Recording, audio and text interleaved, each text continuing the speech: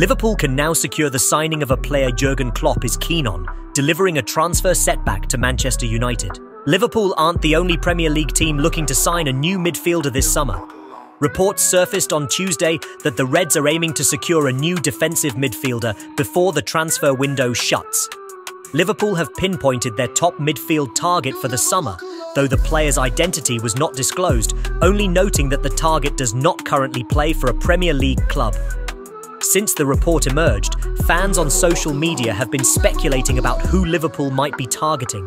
Atalanta's Ederson and Real Sociedad's Martin Zubimendi are two players who match the profile and have been linked with a move to Anfield this summer.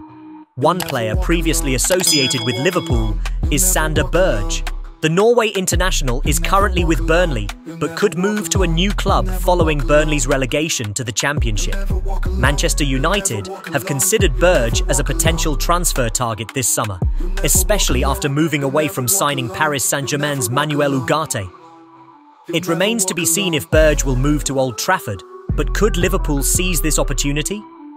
Berge has been frequently linked with Liverpool in past summer transfer windows, with several reports indicating that Jurgen Klopp was a strong admirer of the midfielder.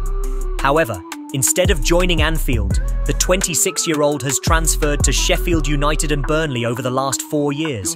It is unclear how close Liverpool came to signing Berge in 2020 and subsequent transfer windows.